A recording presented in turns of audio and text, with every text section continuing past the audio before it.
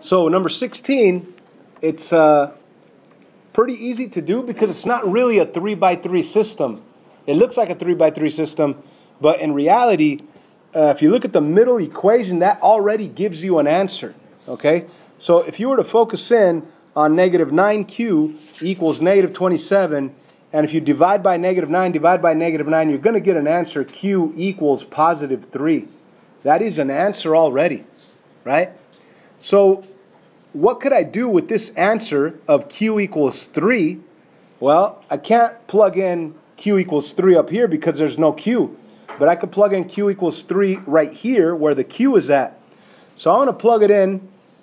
I want to take this 3 and plug it in right there. And it's going to say p minus 3 times 3 equals negative 8. So I really have p minus 9 equals negative 8.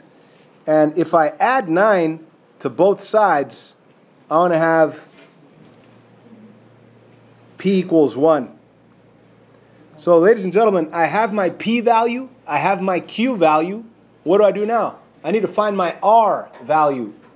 So where's r at? Well, r is not here, it's not there, it's up here.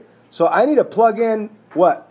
P right there. So I need to take the 1, take that 1 and plug it in right here. So it's really going to be, if I plug in 1 right there, it's going to be 1 plus 4r equals negative 7. And if you subtract 1 and subtract 1, you're going to have 4r equals negative 8. And if you divide by 4 on both sides, you're going to have r equals negative 2. So you have your 3 answers. If you look for the multiple choice answer on the final exam, it might be written as an ordered triple. So parentheses, and you have to put them in alphabetical order, PQR. All right, so it's 1, comma, 3, comma, negative 2. That's your ordered triple on 16A. ¿Entienden? 16B. 16B, it looks like a 3x3. Again, it is 3 equations, but there's not 3 variables. So bottom line is you want to get one letter to cancel so you could actually get an answer. Do you guys want to cancel out A's? Do you want to cancel out B's? Do you want to cancel out C's? Pick one. You could cancel out A's, but you'd have to modify it to cancel, because if you just add them, you get 2A, right? The B's are already ready to cancel if you think about it. You guys want to cancel out B's? I mean, we could cancel out A's if you want, whatever you want. B's? Okay, let's go with B's. Now, what I want to first do is make it lined up nicely. A plus B. I want to leave space for my C value equals 3. So all I did was rewrote this, but I left space for my C value. And I want to combine it with the second equation. So let me rewrite my second equation. It's negative B plus C equals 3 also. And notice that I don't have an A value on my second equation. That's why there's a blank spot right there. Anyways, I am able to combine the lines. That's going to give me an A. The B's are going to cancel. That's going to give me a plus C. It's going to give me a 3 plus 3, which is 6. And ladies and gentlemen, this is a new equation that only has A and C. So it might seem like we're not getting anywhere, but that's a new equation that says A plus C equals 6. Is there any other equation in my original one that also has an A and a C? Yeah, the third one. As a matter of fact, we already used these two. I need to go back and use the one I have not used. So how am I going to use this guy since I already have an A and a C right here, and I already have an A and a C on the one I haven't used? I'm just going to write it right there. It's going to be A plus 2C equals 10. Now, what do I have here, guys? I have a 2x2 system. So we're going to solve this 2x2 system. So I want to ignore the rest, and I'm just going to work on this 2x2 system. How am I going to get something to cancel right there? Multiply what? I want the A's to cancel, so I want to multiply the top equation, multiply it by negative 1, and let's see what we get. We're going to get a negative A minus C equals negative 6. Isn't that right if I multiply everything by negative 1? And the bottom equation, I'm just going to rewrite it. It's going to be a plus 2c equals 10. And now I'm able to combine the lines. The a's cancel. I get a 1c, or just c, equals 4. And ladies and gentlemen, that's an answer right there. C equals 4. So we have C equals 4 right there. Now, remember, I'm pretending that this is just a 2 by 2. I got C equals 4. What do I do with this 4? What do I do with the 4 for C? Plug it in right here into C. You're going to substitute it to find A. So you're going to have A plus C, which is 4, equals 6. And of course, if you subtract 4, you realize that A equals 2. So ladies and gentlemen, we have two answers. You have A equals 2, C equals 4. All we need to do is find B. So if we go back to the original, I need B. So I'm not going to be able to use the bottom one because I need a B so I could solve for it. So I don't have a B right here. I could either use this top one or this bottom one. Go ahead and pick one. Which one should I use? The top one? Top one or middle one? Top one? Either one will work. So let's go with the top one. Instead of A plus B equals 3, I want to go A, which is 2. I want to put 2 plus B equals 3. So let me write that out. 2 plus B equals 3. And just looking at it, thinking about it, 2 plus what equals 3? 2 plus 1 equals 3. So we know that B has to be 1, right? So the ordered triple, the answer in all three numbers together is going to be A, which is 2, B, which is 1, and C, which is 4. Jumping to 17A. Okay, so the instructions tell us that these are the roots. These are the answers. Okay, so what we need to realize is that an answer is x equals 2/5. Yeah?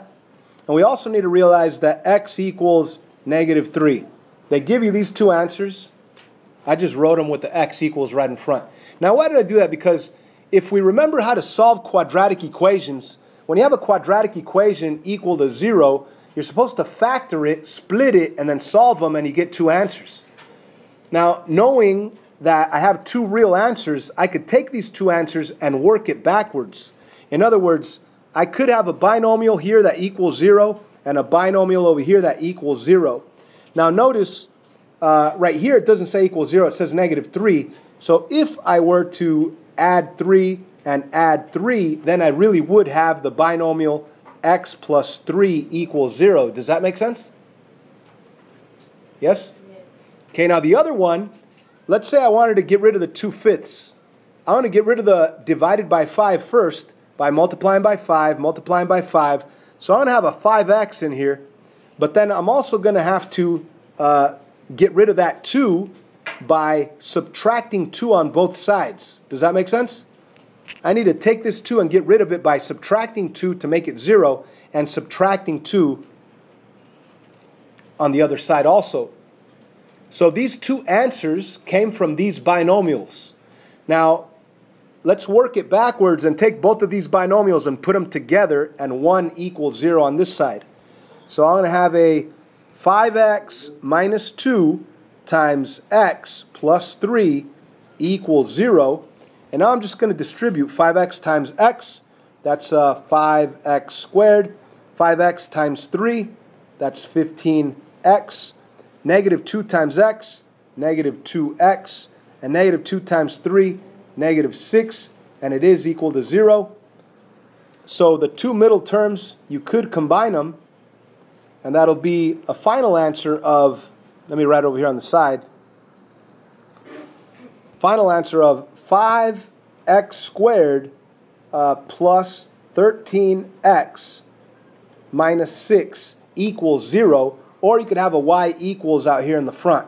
I'm not sure if they write the answer as the equation y equals 5x squared plus 13x minus 6 or 5x squared plus 13x minus 6 equals 0. Either way, that's how we get the equation when they give us the answers. Do we get it? And 17b, so you have x equals -3/7. So you have x equals -3/7. and then you also have x equals 2. So these guys came from a binomial set equal to 0 from a binomial set equal to 0. So what is this binomial over here? This one's easy. What's that binomial? What is it? X minus 2. If you think about it, you don't want this 2, you want a 0. Okay, well then you'd have to subtract 2 and subtract 2, and that's how you would get the x minus 2 that we have inside of that parenthesis. Now how about this other one? You're going to have to multiply by 7 to cancel it out. Multiply by 7, you get 7x. Now you really have 7x equals minus 3. How do you get rid of the minus 3? By doing a plus 3 on both sides. So you do plus 3 to get rid of this one, and plus 3 over here also. So it's going to be a plus 3 in there. I hope that makes sense. I know it's kind of ugly down here. I ran out of space. But now you could take both binomials and put them together and multiply and distribute. So you're going to have 7x plus 3 times x minus 2. And if you distribute, you're going to have 7 times x, that's 7x squared. 7 times negative 2, that's negative 14x. And then 3 times x, that's positive 3x. And then 3 times negative 2, that's negative 6. And of course you could combine the middle terms, the negative 14 and the plus 3. Final answer is going to be 7x squared minus 11x minus 6 equals 0. This is the equation that produces those two answers. Or it could also be written as y equals x squared minus 11x minus 6. 18a, I think everybody could do. If you distribute the minus sign, it'll change to a negative 29 and a positive 12i. And then after that, you bring down the 17 and the 50i. And then you just combine like terms. Since complex numbers, you want the real number first. Go 17 minus 29. And you'll get negative 12. So you have negative 12. And then combine your negative 50i with the positive 12i. And you're going to get a negative 38i. And that's your answer for that one. So number 18b, it's just combining like terms. Just combine the numbers with the numbers and the i's with the i's. 18c, that one's a little bit more fun because you get to distribute. So if you distribute right there, it's pretty easy. 7 times 9, 63. 7 times 2i, that's positive 14i. Negative 5i times 9, that's negative 45i. And negative 5i times positive 2i, that's negative 10i squared. Now when you combine the 14i with the negative 45i, you're going to get 31i. So you're going to have 31i, and you're going to have a 63 in the front, and the negative 10 comes down with the I squared, but I squared is really a negative 1. So you really have right here positive 10. So you really have a plus 10 right here, which you could combine with the positive 63. So your final answer is 73 plus 31i. Moving on to the last one, the most interesting one, because you can't have imaginary numbers in the denominator. You're going to have to multiply by the complex conjugate. So first put it in parentheses, now multiply by the complex conjugate, which is the same binomial with a different sign in the middle. And what you do to the bottom, you must do to the top. So you have 5 minus 8i up here also. And let's work on the bottom. 5 times 5 is 25. 5 times negative 8i is negative 40i. Positive 8i times 5 is positive 40i. And last but not least, positive 8i times negative 8i is negative 64i squared. But remember, I squared you're going to change to negative 1. Now the middle terms, they do cancel out. One's positive, one's negative. They cancel out. So you really have 25 minus 64 times negative 1. So that's really 25 minus a negative 64, which is 25 plus 64. So that answer is 89. And that's in the denominator. So my denominator answer is 89. And now all I need to do is find my numerator, which is 35 minus 56i, if you distribute the 7 to both. And then you have to split your answer. So we're going to have to write it like this, look. And that would be your final answer to that complex problem.